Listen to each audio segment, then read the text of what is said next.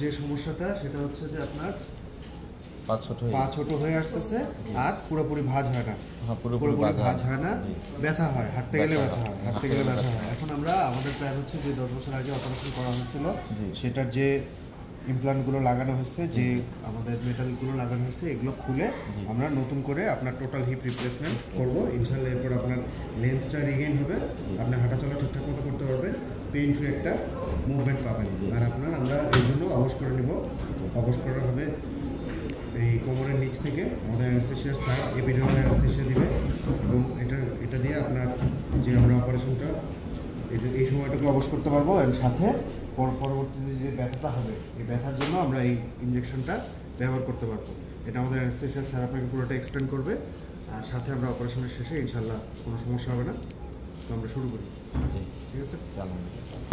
2014 সালে এই পেশেন্টের যে ফ্র্যাকচারটা ছিল, নেক অফ ফিমার ফ্র্যাকচার ছিল, 31 years old male.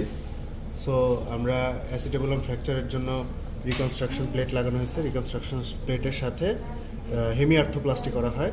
So অ্যাসিটেবুলাম was kept but reconstruction plate over the pelvis right side and hemiarthroplasty of right femoral component was done. Now as the patient is complaining of shortening of the right lower limb and pain during walking, and there is problem of flexion and external rotation during his day-to-day movement. So now we are planning to remove all the implants and do a total revision hip surgery. Okay. আর আমাদের anaesthesia plan হচ্ছে এখন combined epidural and রিসপ্লেন্ডেন্ট anaesthesia. এটা দিয়ে আমরা পরবর্তীতে দেখা যাবে যে ওটির সময় যদি আমাদের লঙ্গার ডিউরেশনও হয় সেটা আমরা এপিডুরাল দিয়ে ম্যানেজ করতে পারবো। আর আরেকটা এখানে প্লাস পয়েন্ট থাকবে, সেটা পোস্ট অপারেটিভলি অ্যানালজেসিয়া মেনটেন করার জন্য আমাদের এপিডুরালটা ভালো হেল্প করবে পেশেন্টের জন্য। বেড আপ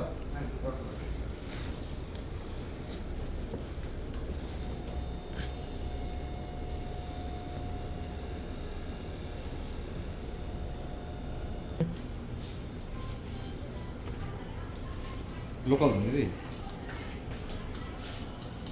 হ্যাঁ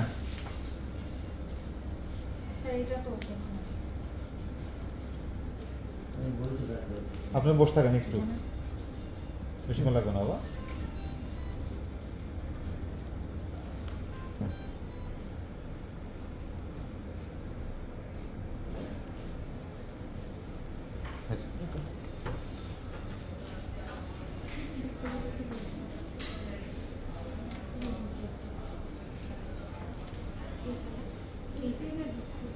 বাবা ছোট্ট একটু ইঞ্জেকশন দিচ্ছে একটা লোকাল, হ্যাঁ দিয়ে জায়গাটা অবশ করে নিব। একটু ব্যথা লাগবে সামান্য।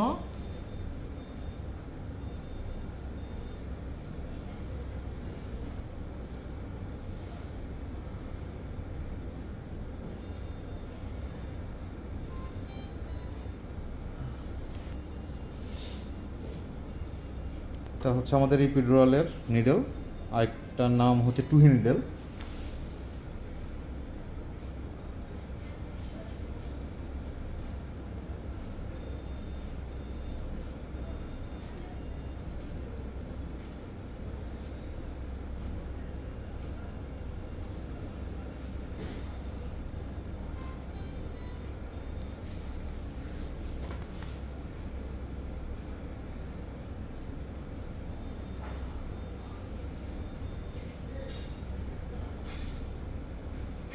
রেজিস্ট্যান্স ফ্রি যখন পাবো আমরা, তখন আমরা বুঝতে পারবো যে আমরা এপিডুরাল স্পেসে আছি।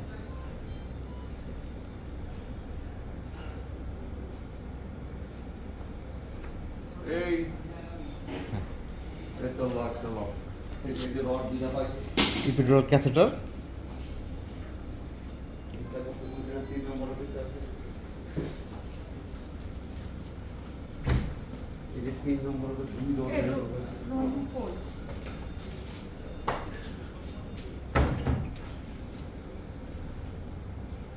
এখানে দুটো এসিএল রাউন্ড আছে স্যার, এসিএল রাউন্ড করবে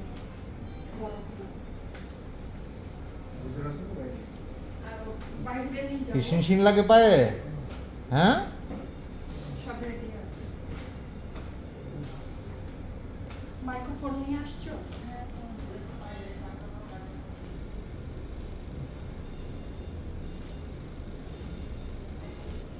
স্ট্রাকচার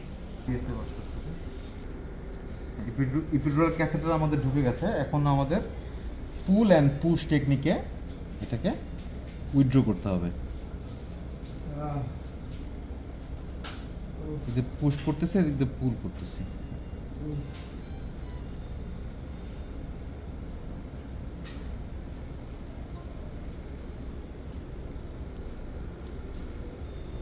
এখানে আমরা রাখবো 15তে। 15 মানে হচ্ছে 3 দাগ থাকবে এখানে।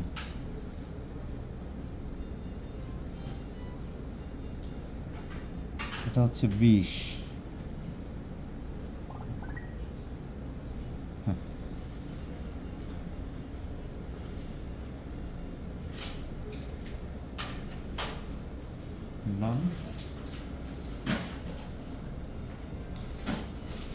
এটা হচ্ছে কানেক্টর হাব।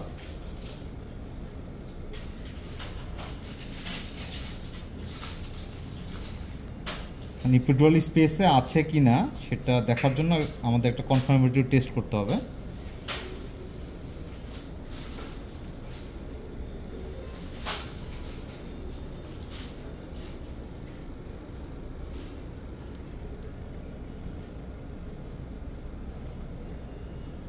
আগে একটু এয়ার ফ্রি করে নিলাম ফিল্টারটা, দেন কানেক্টরের সাথে ফিল্টারটা লাগানোর পর আমরা এই লোকাল অ্যানাস্থেসিয়াটা পুশ করব।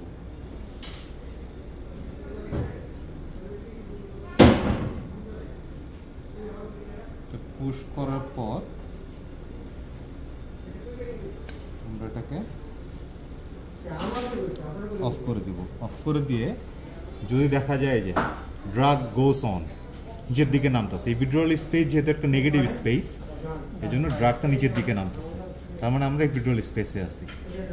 এটাই আমাদের মোটামুটি 100% কনফার্মেটরি টেস্ট যে আমরা এপিডুরাল স্পেসে, আমাদের ইপিডুরাল ক্যাথেটারটা আমাদের এপিডুরাল স্পেসে আছে।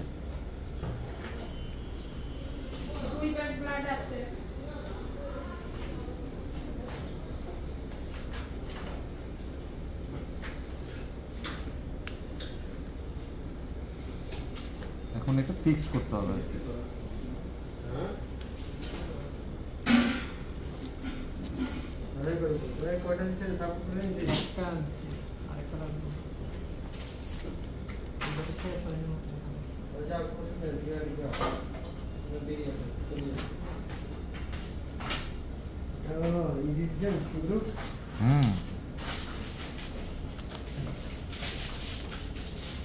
মাইক্রোবোর্ড দিয়েছি, মাইক্রোবোর্ড এই যে পাশে আছে। মাইক্রোবোর্ড এই স্প্যানাল দেন। আমাদের এপিডুরাল দেওয়া কমপ্লিট। এখন আমরা স্পাইনাল দিয়ে দিব।